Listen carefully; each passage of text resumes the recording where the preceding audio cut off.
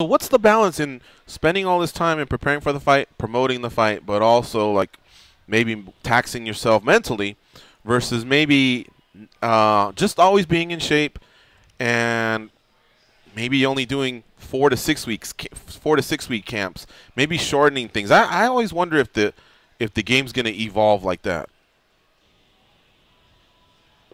I'm not too sure. I mean, like it's just training really. You train all the time anyway, and then I think you usually bump it up around about 6 weeks out, and then it just gets ultra heavy, you know. But I was training like 4 times a day through this camp, so it was quite tiring at times. I just couldn't sit still.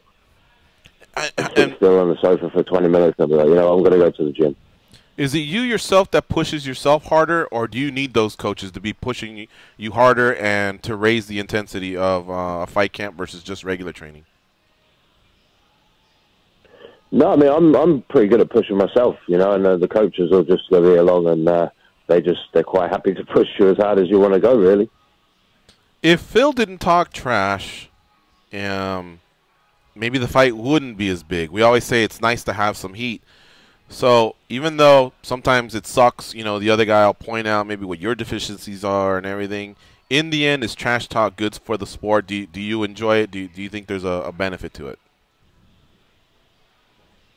I don't really enjoy the trash talking part. I think it's good. It's definitely good for the fans. It gets the fans excited and motivated for the fight.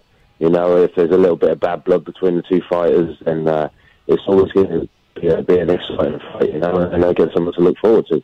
But to me, man, I'm always going to be an exciting fight. I don't like doing these boring fights. I never have been in a boring fight.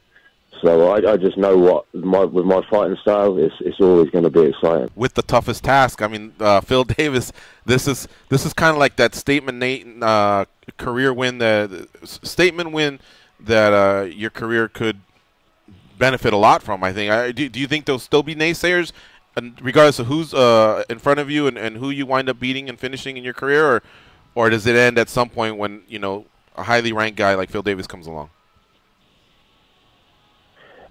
It's definitely going to help my career, but there's always going to be the naysayers. They're the ones that push you to do well in the sport.